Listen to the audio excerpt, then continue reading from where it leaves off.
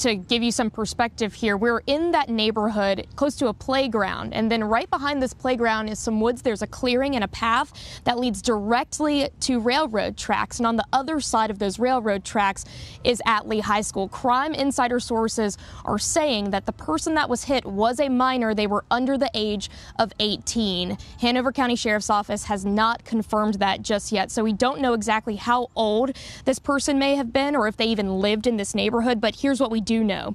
We do know that the train involved was CSX train 781. That's a freight train, and we know that the train company, Buckingham Branch Railroad, made the initial call about the pedestrian hit. Now, I reached out to that company, and they are not commenting at this time. CSX referred us to the railroad company for comment. Now, we spoke with a few people who live around here. They say students that live in this neighborhood walk through the woods and over the train tracks to get to school. One woman who lives here said that the train does not run on a predictable schedule, and she said she's heard the train horn sounding off much more frequently, and she heard it go off this morning right around the time that kids walk over the tracks to go to school. I hope it isn't a kid. I hope it isn't. But just, you know, with the time of day, and it just makes me sick. It just makes me, I don't know what to say. It's just a horrible, horrible thing.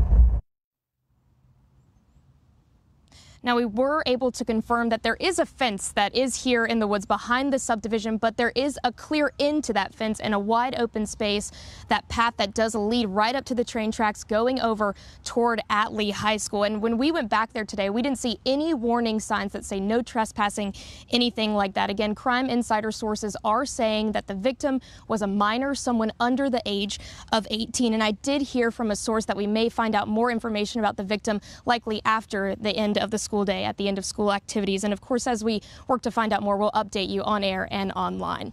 In Hanover County, I'm Elizabeth Holmes, CBS 6 News.